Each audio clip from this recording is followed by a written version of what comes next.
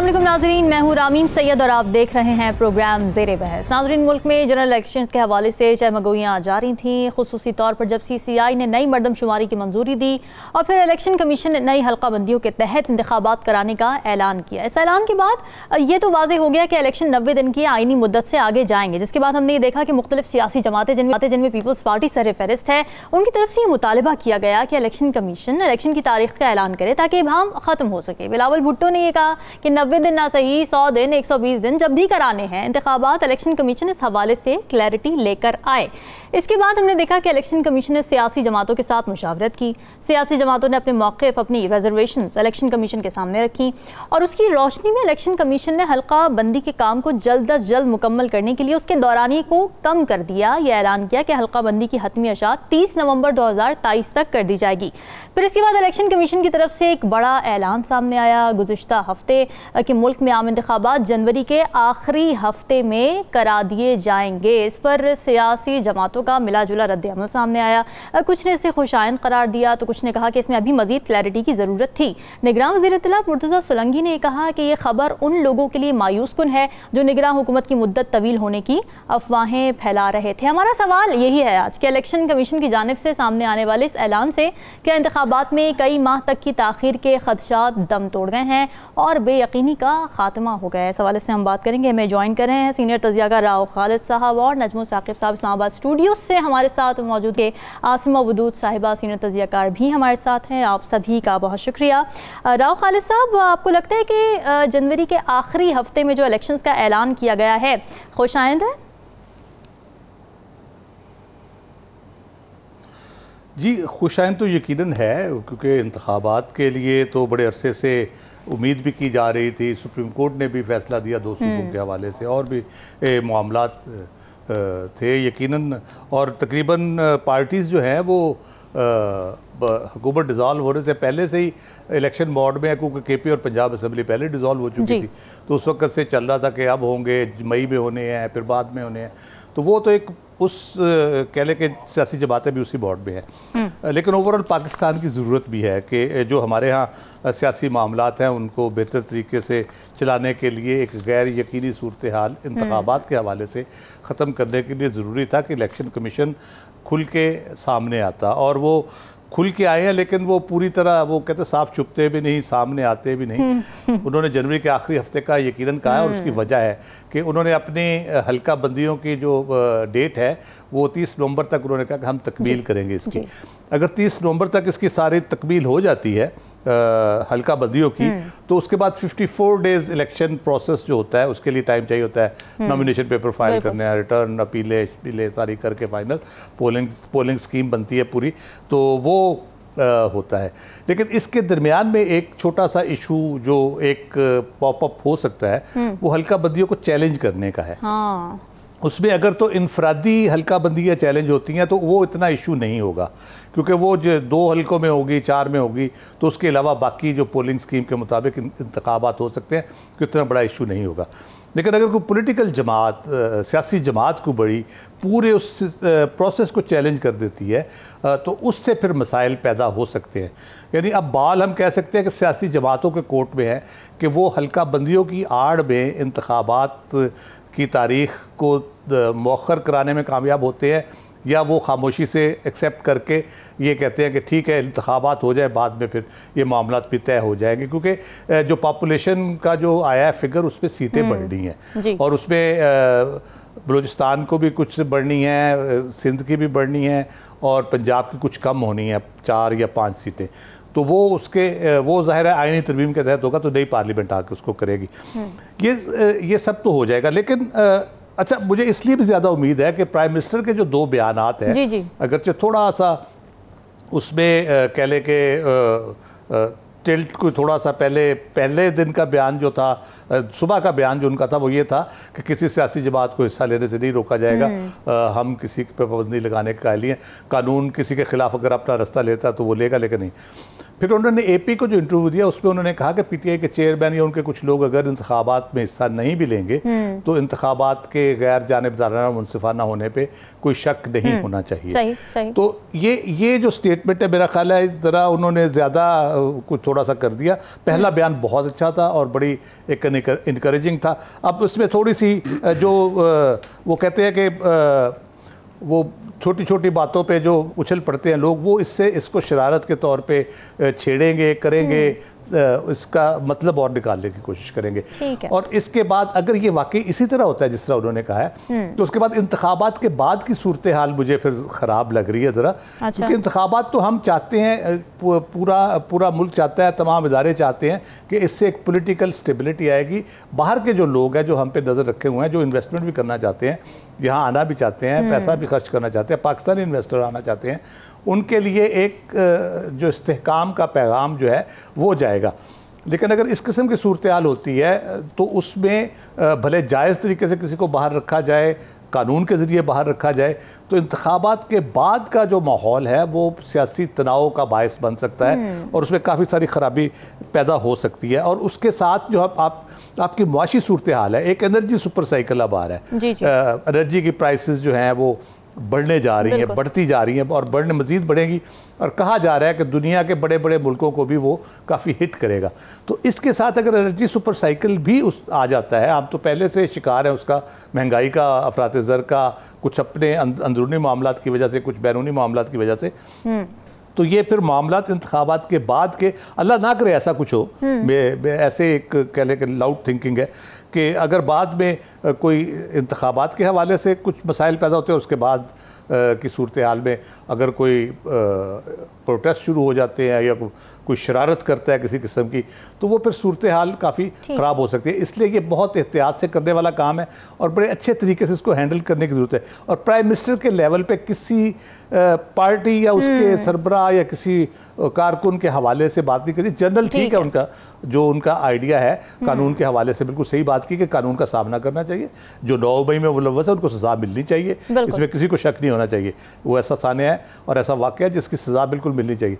लेकिन नाम लेके जब आप बात करते हैं तो वो फिर कंट्रोवर्सीज उससे पैदा होती है और उससे मामला दूसरी तरफ जाने का इम्कान ज़्यादा, तो लोग उसका फ़ायदा उठाते हैं। जी बिल्कुल ठीक है।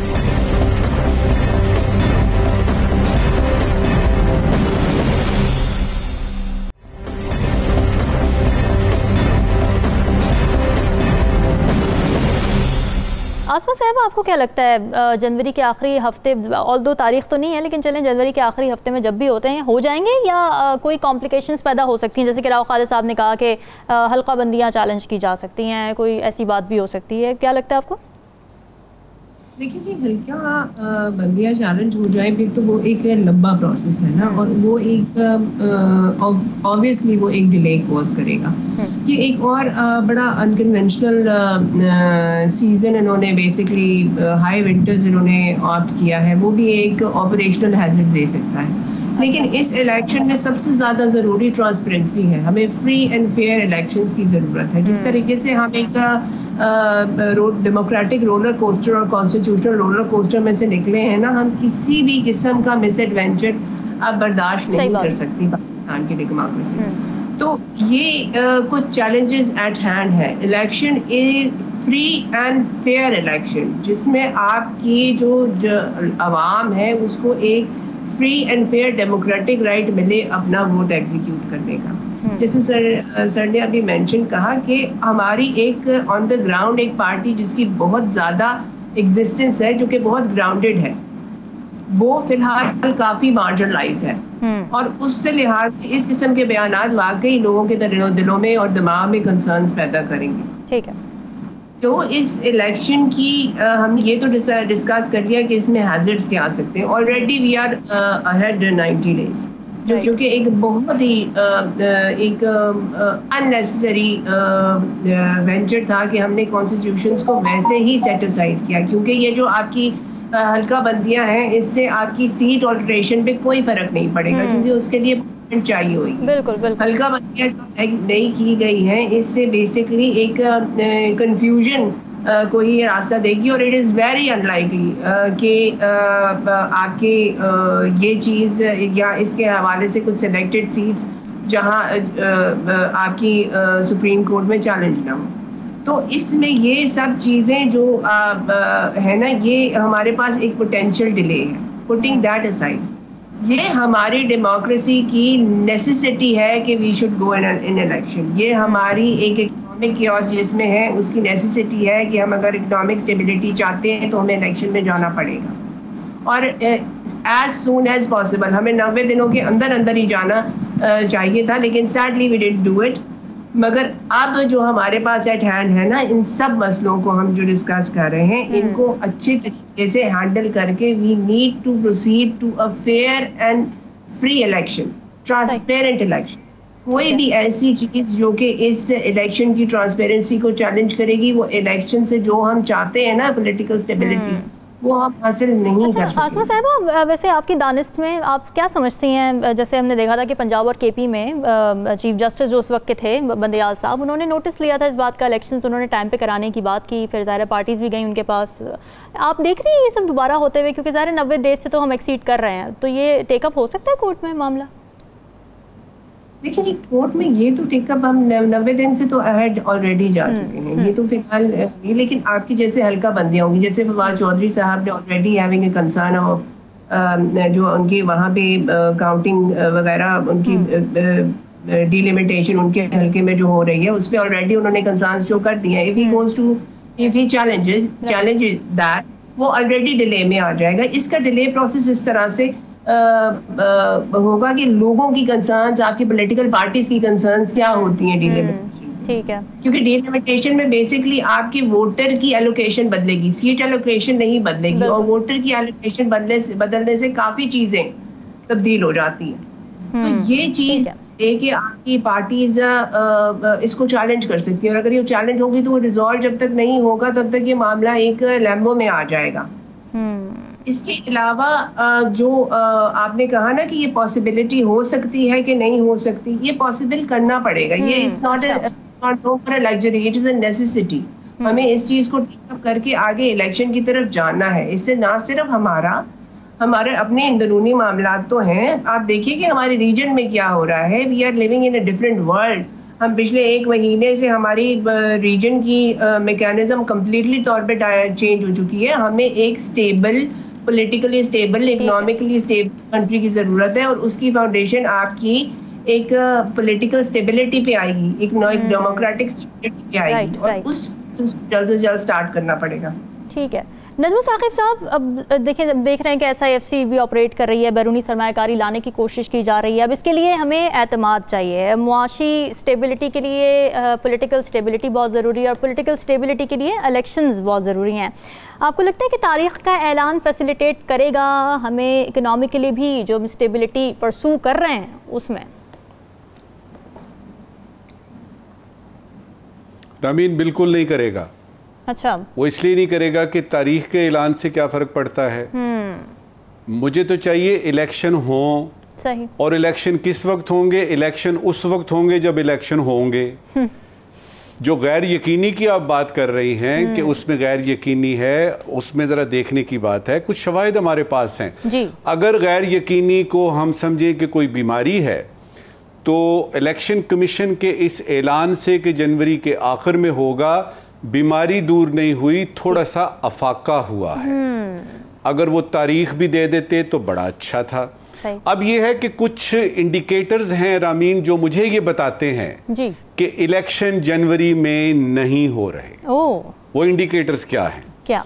सबसे पहले तो ये देखिए, सितंबर है, अक्टूबर, नवंबर, दिसंबर, और ये आया जनवरी। 3-4 महीने की बात है। सही। ये 3-4 महीने में ये सियासी जमातों ने जो सियासी अमल शुरू करना था, मुझे तो नजर नहीं आ रहा। वो उनके लिए तो 6 महीने भी कम होते हैं। बात है। तो पहला इंडिकेटर तो ये हुआ। ठीक है। दूसरा इंडिकेटर ये हुआ कि सुप्रीम कोर्ट ने जो शुरू में कह दिया था कि 90 दिन में होंगे, इस वक्त तो बिल्कुल खामोश है। उन्होंने तो कोई पैनल बना दिया है, कुछ और चीजों की तरफ लग गए हैं। इलेक्शन की डेट की तो वहां से बात ही नहीं हो रही। तीसरा, सदर पाकिस्तान ने वो खत लिख के, यानी वो जो आपके इलेक्शन कमीशन का जवाब लेके उसके बाद एक और तारीख दे के कंफ्यूजन पैदा हुआ, उसके बाद से वो खामोश हैं। वो खामोशी अभी तक नहीं टूटी, और इस ऐलान के बाद कि जनवरी के आखिर में होगा, आखिरी वीक में, उनकी तरफ से तो कोई बयान नहीं आया। फिर हमने देखा रामीन के अमेरिका और बरतानिया और इस तरह के जो 2-3 और यानी ममालिक हैं, यानी गल्फ की कुछ कंट्रीज हैं, उन्होंने हमें कहा जी कि इलेक्शन कराएं और उसके बाद ये है कि फ्री एंड फेयर इलेक्शन कराएं। अब जब ये कि ECP ने ये ऐलान कर दिया, उसके बाद से मुझे किसी किस्म की कोई स्टेटमेंट खासतौर पे अमेरिका और बरतानिया से मुझे तो नजर नहीं आई। अब अगर आप ये 6-7 इंडिकेटर्स जो मैंने अभी बताए हैं, इन पे आप बेस करें अपना कयास, क्योंकि मैं और राव साहब और आसमा जो है ये तो नहीं बता सकते कि ये होगा कि नहीं होगा। कयास ये करना है, कयास ये कहता है, क्राइन ये कहते हैं कि इलेक्शन अपने टाइम पर नहीं हो रहा। और मैंने जिस तरह से कहा कि इलेक्शन उस वक्त होंगे जब इलेक्शन होंगे, वो क्यों मैं कह रहा हूं। आपने इलेक्शन की एक डेट की, फर्ज करें आप कहते हैं जी 25 या यानी 26 जनवरी को इलेक्शन होंगे, ठीक है, क्या उसके लिए हम तैयार हैं? शेड्यूल वगैरह चले जी, शेड्यूल भी बन गया, सब कुछ हो गया, हल्का बंदियां भी हो गई। मुझे क्या गारंटी है कि 25 को ऐलान हुआ था और 23 तारीख को कोई मुल्क के अंदर कोई ऐसी चीज होती है, मुल्क के बाहर कोई ऐसी चीज होती है, और वो जो एक लॉ ऑफ नेसेसिटी है या इस किस्म की कुछ और जो बहुत सारी बलाएं हैं, उनमें से कोई बला हमें यानी दबोचती है और उसके बाद हमें पता लगता है जी इलेक्शन डिले हो गए हैं। तो इसमें मेरे ख्याल में 90 दिन का जो है ना मसला कि जी 90 दिन में होने थे, वो तो उसको छोड़ दें। अब उससे 100 हो गए हैं, 5000 होते हैं, वो जो कानूनी और आईनी बात है वो खत्म हो चुकी है। मुझसे पूछेंगी मेरा कंसर्न क्या है जहां तक इसका इलेक्शन का है, हुनूज दिल्ली दूरस्त। मेरा कंसर्न है कि इलेक्शन होने के बाद जो भी हुकूमत आएगी, क्या उसके पास पाकिस्तान के इस जो हालात हैं हमारे माशी और सियासी, इनसे निकलने का कोई लाहे अमल है, नंबर 1, और फौरी तौर पे क्या वो अवाम को रिलीफ दे सकते हैं, नंबर 2। नंबर 3 ये कि क्या जो हमारे खारजी मामलात हैं जो कि इस वक्त पेंडिंग पड़े हुए हैं, जिन पे के बहुत अहम फैसले करने हैं हमने, जिसमें मसलन कश्मीर में जो 5 अगस्त 2019 को वाकया पेश आया, हमारे बहुत सारे मसाइल ऐसे हैं, TTP की जो हालात हो रही है, अफगानिस्तान से ताल्लुकात कैसे रखने हैं, अमेरिका की मिसगिविंग्स कैसे दूर करनी है, GCC कंट्रीज में जो सऊदी अरेबिया और UAE हमारे बड़े करीबी दोस्त थे, वो हमसे दूर क्यों हो रहे हैं, ये इतने ज्यादा अहम मामलात हैं। तो क्या नई आने वाली हुकूमत अंदरूनी तौर पे और बैरूनी तौर पे क्या इस काबिल होगी कि वो इनका 1 by 1 एक करके हल कर सके? मेरे नजदीक ये ज्यादा अहम बात है। बिल्कुल सही बात है। इलेक्शंस होने चाहिए, वक्त पर होने, लेकिन ज़रूरी बात यह है कि इलेक्शंस के बाद जो हुक्मरान या जो गवर्नमेंट आती है, क्या वो इस काबिल होगी, क्या वो कैपेबल है कि इस वक्त जिस किस्म के मुआशी चैलेंजेस का हमें सामना है वो उस पर अबूर हासिल कर सके। नाज़रीन, डिस्कशन का सिलसिला जारी है, वक्त ब्रेक का, स्टे विद अस।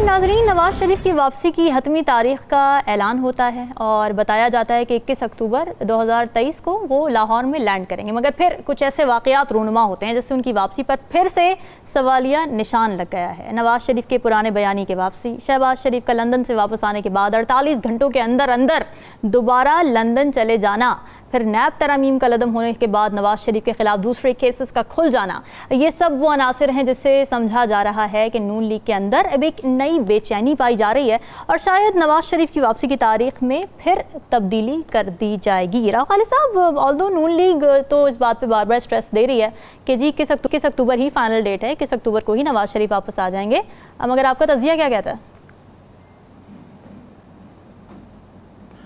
देखिए, तज़िये से पहले तो मैं आपकी खुशगुमानी पे हैरत में हूँ कि आपने 21 अक्टूबर 2023 कहा।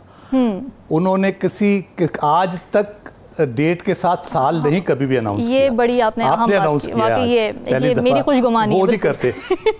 वो हमेशा तारीख देते हैं जी, तारीख देते हैं, वो साल बिल्कुल अनाउंस नहीं करते। तो अच्छा। यही आप 4 साल से यही चल रहा है ना। बिल्कुल। अगर साल अनाउंस किया होता तो वो शायद कोई हम यकीन में होते कि बिल्कुल वो साल अनाउंस करेंगे। अच्छा, इसमें जो बुनियादी तौर पे उन्होंने जो बयानियाँ बनाने की कोशिश की है, जो उन्होंने तकरीर फरमाई 17 सितंबर को, अगर मैं करेक्टली याद करता हूँ, तो उसमें उन्होंने साजिशी अनासर का नाम लेके और कहा कि जी ये मुजरम है, इनको कटहरे में लाया जाएगा, उनको सज़ा दी जाएगी। उसके बाद जो हमने कहानियाँ सुनी कि शहबाज शरीफ साहब आए और फौरी तौर पे वापस चले गए और उन्होंने जाके वहाँ पे बात की सारी, लेकिन उसके बाद हम देखते हैं कि एक तर्जुमान मियाँ साहब के हैं, वो उनकी तरफ से बयान आता है कि उनके स्टैंस में कोई तब्दीली नहीं आई जी। और वो बिल्कुल मुजरिमों को कैफरे किरदार तक पहुंचाएंगे और नाम उनके दोबारा लिए गए। लेकिन पता ये चला है कि कोई ऑफिशियली कोई या अनऑफिशियली उसकी तरदीद की गई है तर्जुमान की, मियाँ साहब के असल बयान की नहीं की गई, उसकी की गई है। अच्छा। अगर तो मियाँ साहब इस बयान पे कायम है तो फिर तो उनकी तरफ से ना ही समझे।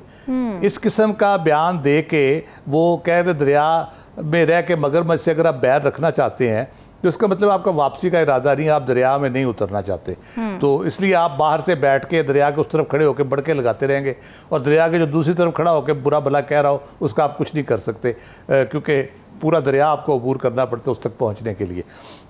तो अगर तो वो वाकई उन्होंने उस स्टांस से पीछे हट गए हैं शहबाज शरीफ साहब की मीटिंग के बाद, तो फिर हम कह सकते हैं कि वो उनका वापसी का जो है वो इरादा कोई उसमें पुख्तगी आ रही है। मैं अभी यकीन से नहीं कह सकता, अभी कह लें कि वो भट्टी में डाल दिया गया इरादा, उसको पक्का किया जा रहा है कि वो 21 अक्टूबर को वापस आएंगे। अच्छा, वापसी जब उनकी होगी तो उनके किस किस्म के मसाइल का उनको सामना है? जो जिस किसी को भी उनका रास्ता साफ करना है उस रास्ते से वो जो कहते हैं ना पलकों से कांटे चुनने पड़ेंगे उनके, क्योंकि उनके अदालती मामलात इस किस्म के हैं। एक तो सुप्रीम कोर्ट की तरफ से नाअहली है उनकी, वो फैसला अपनी जगह पे मौजूद है, उसको अनडू आपको करना पड़ेगा अगर उनको वज़ीर आज़म बनाना है। फिर उसके बाद जो है आगे जो जिस किस्म की उन्होंने कैंपेन चलानी है, क्या उसके लिए यहाँ पे वो माहौल मौजूद है? जो हम मुख्तलिफ चीज़ें देख रहे हैं सरे दस्त, वो जो पिछले हुकूमत रही है PDM की, उसने जो नून लीग के बयानिए का जो बेड़ा गर्क कर दिया, रही सी कसर भी जिसको कहते निकाल दी है, उसके बाद मियाँ साहब किस तरह कैंपेन कर सकते हैं? और वो उससे भी आता है कि इरादे बांधता हूँ तोड़ देता हूँ, कहीं ऐसा ना हो जाए कहीं वैसा ना हो जाए। पहले उनका इरादा था लाहौर एयरपोर्ट पे उतरेंगे, रैली आएगी, रैली उनको लेके जाएगी और वो मीनार पाकिस्तान पे एक अजीमुशान इज्तिमा से खिताब करेंगे। उसके बाद वो रैली का खत्म कर दिया गया। हमें पता चला कि जी वो शादियां होती हैं तो वो लोग तंग हो सकते हैं, बच्चे जी शादियां होती है, बच्चे स्कूल जाते हैं, लोग कामों पे जाते हैं, तो उनके लिए मुश्किलात होगी, तो उन्होंने वो रैली कैंसिल कर दी। अब सुना ये है कि वो हेलीकॉप्टर से उन्होंने आना था यादगार पाकिस्तान, और अब सुना है कि वो बदामी बाग आएंगे बाई रोड। अब वो मीनार पाकिस्तान वाला भी इरादा उन्होंने तर्क कर दिया। तो बहुत सी मुश्किलात हैं उनके रास्ते की, जो उनको यानी जिनको उनको फेस करना है अदालती मामलात के साथ साथ। जब वो सियासत के मैदान में यहाँ पे होंगे, उनको शायद रियलाइजेशन नहीं है या उनको बताया नहीं गया या मिसगाइड किया गया कि जो पिछले साल 1.5-2 साल में ग्राउंड रियलिटी सियासी हवाले से पाकिस्तान में बहुत तब्दील हो चुकी हैं, और उसमें वो किस किस्म का बयानिया लेके चलेंगे, लोग उनकी तरफ माइल हो जाए। मेरा ख्याल है वो उससे तो खुद ही पीछे हट जाएंगे या हट गए हैं, तो उसके बाद तो फिर और क्या बयानिया उनका होगा। तो देखते हैं क्या करते हैं आके वो। नजम साकिब साहब, अभी इश्क के इम्तिहान और भी हैं क्या? नवाज शरीफ की वापसी के दरमियान भी अभी इम्तिहान और भी हैं, क्या देख रहे हैं आप? और क्या क्या इम्तिहानात हो सकते हैं? क्या उनकी तैयारी पूरी है? नवाज शरीफ साहब की वापसी का आधा काम हो गया है। कौन मान गया? आधा काम हो गया है कि हमें ये पता है कि उन्होंने आना है। बाकी का आधा काम जो है वो अल्लाह जानता है या फिर नवाज शरीफ साहब खुद जानते हैं। नवाज शरीफ साहब नहीं आएंगे, और चूंकि माजी में बहुत दफ़ा दिन बदल चुका है, माजी में बहुत दफ़ा ऐसे हो चुका है कि कोई ना कोई वजह हो जाती है, तो इस दफ़ा भी शायद ऐसा हो कि कुछ दिनों बाद हमें पता लगे। लेकिन चूंकि मोजज़े तो आपको पता है ना कि किसी वक्त भी हो सकते हैं, तो अगर दाल वो गल जाती है और ऊपर से इशारा हो जाता है कि सारे मामलात उनके एयरपोर्ट से लेके उनके अपने घर जाने तक और ये रैली शैली ये सारा कुछ इसकी डिटेल तय हो जाती है, तो मेरे ख्याल में अगर 2 दिन भी हुए 21 अक्टूबर में, तो टिकट लेनी कौन सी मुश्किल है। सही बात है। असल चीजें जो है ना, जो इंडिकेटर्स मुझे मिलते हैं नवाज शरीफ साहब के वापस आने में कौन कौन सी चीजें रुकावटें थी। एक तो रुकावट जेल में बैठी हुई है जी। दूसरी रुकावट ये थी कि इलेक्शन की डेट हो, वो हमें कुछ बनती हुई नजर आ रही है। तैयारी करनी थी। ये याद रहे कि एयरपोर्ट से लेके अभी तक रिसेप्शन कमेटी भी पूरी तरह से तय नहीं हुई। तो मुझे कुछ उसमें यानी कुछ मुझे उसमें लूप होल्स, कुछ फिल इन द ब्लैंक्स नजर आ रहे हैं। ये तय है कि नवाज शरीफ साहब पाकिस्तान के एक बहुत बड़े लीडर हैं। ये तय है कि उन्होंने वापस आना है और उनके बगैर ये इलेक्शन बड़े अधूरे होंगे। लेकिन पूरी की पूरी अवाम को और अपने कारकुनों को, अपने जो उनके लीडर्स हैं, उनको इस तरह से मखमसे में रखना, ये कोई मेरा ख्याल है सियासी जमात जो नून लीग है उसकी सेहत के लिए अच्छा नहीं है। और हमने देखा कि जिस बयानिए से, खास तौर पे डेट की वजह से नहीं, बयानिए की वजह से इनके अंदर मौजूद कुछ लीडरान ने कहा कि ये वक्त नहीं है ये पुराने हिसाब किताब करने का और ये बयानियां देने का, अच्छी भली बात बन रही है, इसको बनने दीजिए, तशरीफ लाइए, इलेक्शन लड़ते हैं, हुकूमत करते हैं। लेकिन पाकिस्तान में चूंकि कुछ भी मुमकिन है अल्लाह की करम नवाजी से, तो उसमें दोनों सूरतें हो सकती हैं। नवाज शरीफ साहब की डेट दाएं बाएं हो सकती है, नवाज शरीफ साहब 21 अक्टूबर को आ सकते हैं। मेरा सवाल आपसे, राव साहब से और आपकी पूरे देखने वालों से क्या है? मेरा सवाल यह है कि क्या राव, अगर नवाज शरीफ साहब तशरीफ लाते हैं, जिस वक्त, जिस दिन, जिस लम्हे वो वापस आते हैं, उसके बाद, आने के बाद होगा क्या? आप देखिएगा कि अगर फर्ज करें नवाज शरीफ साहब नहीं आते, नून लीग बीच में शामिल नहीं होती, तो क्या ये इलेक्शन हो सकते हैं? इलेक्शन होंगे, मानेगा कौन? सही बात है। इसी तरह से वो जो जेल में बैठा हुआ है या उनकी पीटीआई जो है उसकी जो शक्लो सूरत है वो कैसे होगी, बैन होगी, नहीं होगी? अभी तो बड़े मेजर सवालात का हमने जवाब ढूंढना है। तो उन सवालात में 21 अक्टूबर वाला सवाल जरा पीछे है।